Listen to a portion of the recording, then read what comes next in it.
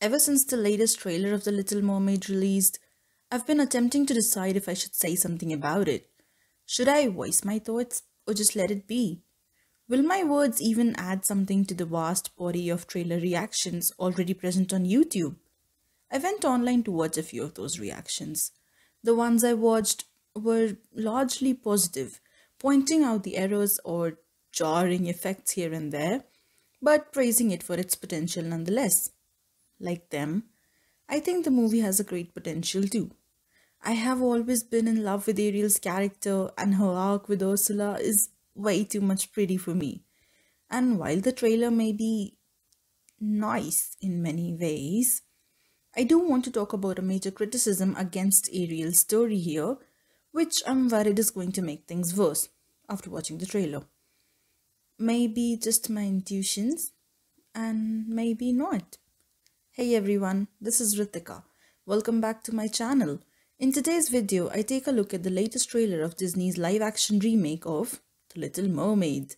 And while I have a lot of issues with its visuals and jarringly real-life characters, the video will focus on one small aspect of the trailer, which may or may not be that small after all.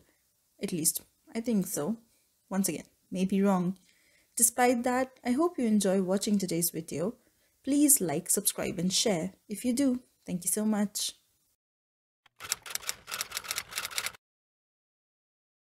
For multiple years now, I've been trying to defend the story of The Little Mermaid. It was my first video on YouTube too.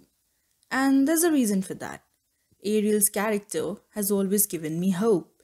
Needless to say, it is one of my favorite Disney movies too.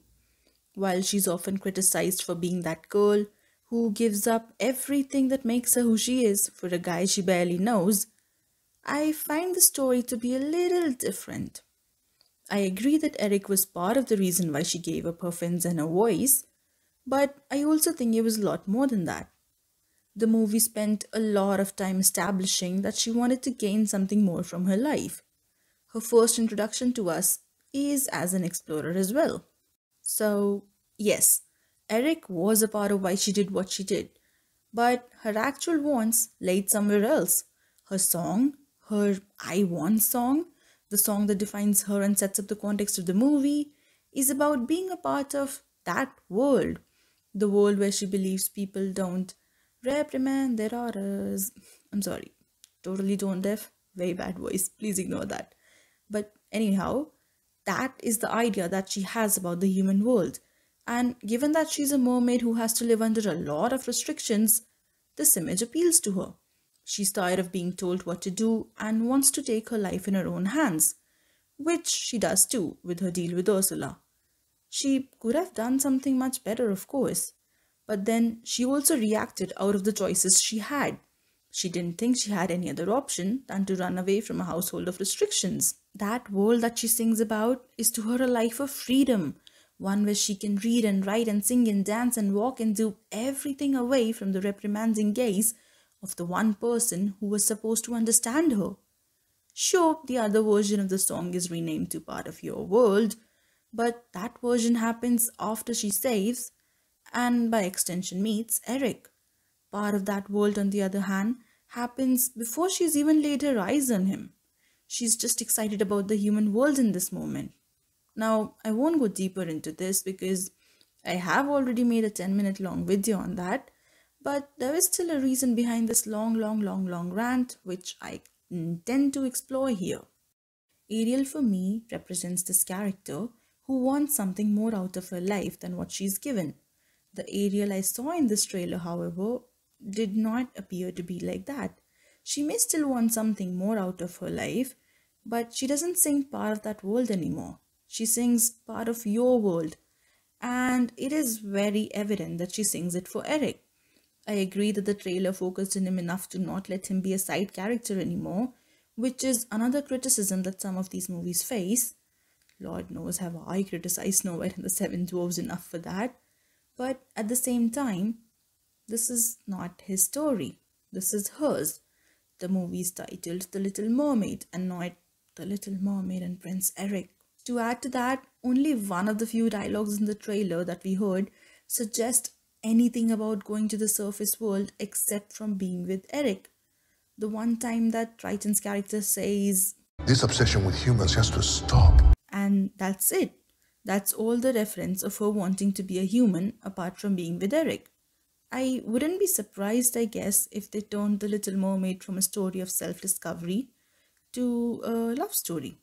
Not that there's anything wrong with love stories, I have watched enough of them in my life too, but just sometimes if those love stories are at the cost of taking the essence out of a character, then I don't think I'll quite like them. And that's why I also don't like this trailer.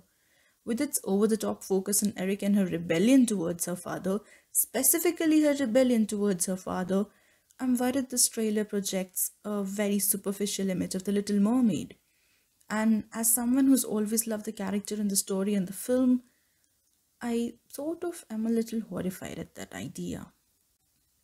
I guess on that note, that's also it from me today. I don't have a lot more to add. I would love to hear your thoughts on the trailer or on the upcoming movie though. I found the trailer, apart from this situation, a little strange. I mean, the visuals, I don't think I quite adored them. I think when I saw Sebastian, I was a little surprised. I mean, I have always known that he was a crab, but I guess I've also always seen him as this hugely expressionist character that I'd forgotten he was actually a crab. So that was reality hitting me. And he looked a little weird, so I don't know how that is gonna work out in this fantasy slash period drama slash realistic world that they're trying to create, but hey, they know better, I guess. Anyhow, I would love to read what you have to say in the comments below, and maybe we can chat. Please like, subscribe, and share the video if you think it adds any value to the criticism towards The Little Mermaid. Thank you so much for watching. Until next time, this is Ritika signing off for today.